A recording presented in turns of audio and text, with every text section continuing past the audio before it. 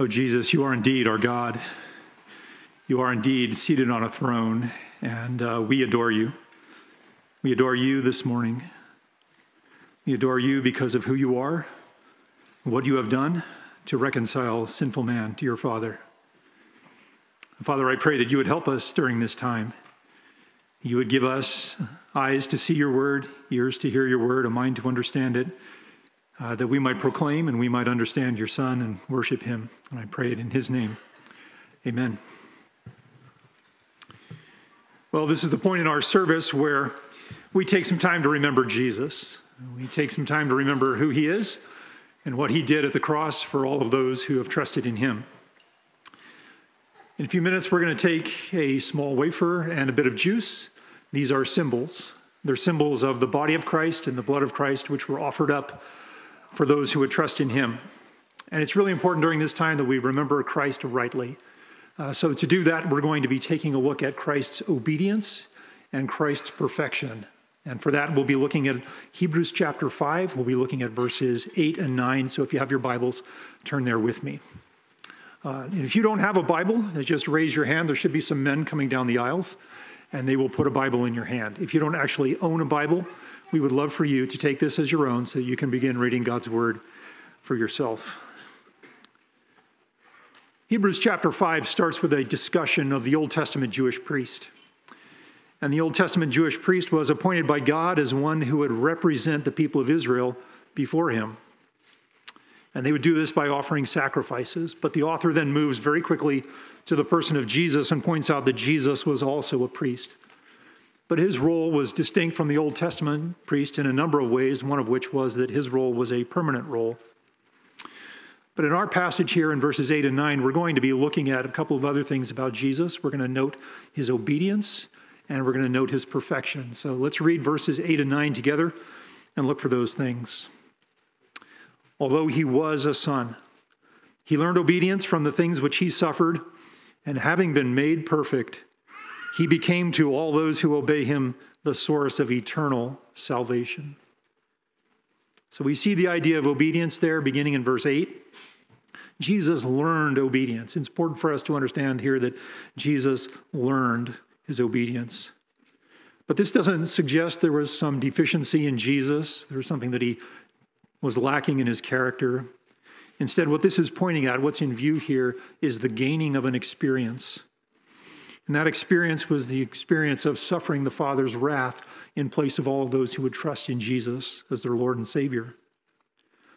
Before the cross, there was only one experience that Jesus had and with the Father, and that was one of love and unity, perfect love and perfect unity. But when Jesus went to the cross, he bore in his own body the sins of all of those who would put their trust in him. And because he bore that sin in his body, he became liable for that sin. He became responsible for it. He had to give an answer for that. And specifically, he had to absorb in his own body the Father's wrath against that sin.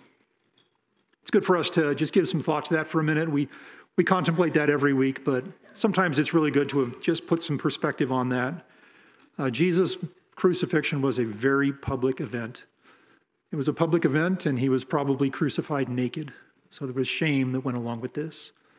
And there was mocking and scorning and jeering at him by several groups of people, by religious leaders, by passers-by, even by those who were crucified alongside him. And then there was the pain of the crucifixion itself, nails being driven through his hands and his feet, incredible pressure in his chest that made breathing and circulation become difficult, loss of blood, the failure of his nervous system. A crown of thorns had been pressed into his skull, and he was beaten over the head with a reed after that crown was put on his head. So Jesus was in a great deal of pain. It's a very humiliating event, but none of that begins to compare with the wrath that Jesus absorbed in his own body from an infinitely holy, infinitely powerful, infinitely offended God. And Jesus obediently entrusted himself to the Father as he waited for every bit of the Father's wrath to be poured out on him. He was so committed to obeying the Father's design for salvation that he was willing to endure on that cross what all of believers should deserve, and they do deserve to experience forever in a lake of fire. And all of that is because of Jesus' obedience to the Father. So that gives the believer a great occasion for joy, an occasion to delight and worship and magnify Christ because of that. But the author also speaks in verse 9 of Jesus' perfection. We read that Jesus was made perfect. And again, this doesn't suggest that there's anything lacking in Jesus. It's not as if there was any mar in Jesus' character that needed to be corrected. But what this is speaking to is the fulfilling of Jesus' earthly ministry. Jesus accomplished the purpose for which he was sent here by the Father. He became what the Father intended for him to be at the end of the cross. That is, the source of salvation for everybody who would trust in him. And so Jesus is the source of our salvation because only in Jesus do we find the righteousness that we need to be in a right relationship with God. That righteousness is conferred onto those who put their trust in Christ for who he is and what he did in their place. So if you're here today and that's you, if you put your faith and your trust and your confidence in Christ, you recognize him as your Lord and your Savior and your Master, would you join together in taking communion with us? Now, as the elements come to you, take them and hold them and ponder the obedience of Christ, that he would patiently endure the Father's wrath that should have been directed to you, so that you can be reconciled to God and you can spend forever in eternity with him. And then when your heart is prepared, take the elements on your own. If you're here today and you are not a follower of Christ, we want you to know this. We are delighted. We are very thankful. We're very glad that you're here with us. I want to point your attention to verse 9 again. Notice that Jesus is the source of salvation, but he's the source of salvation to a specific group of people.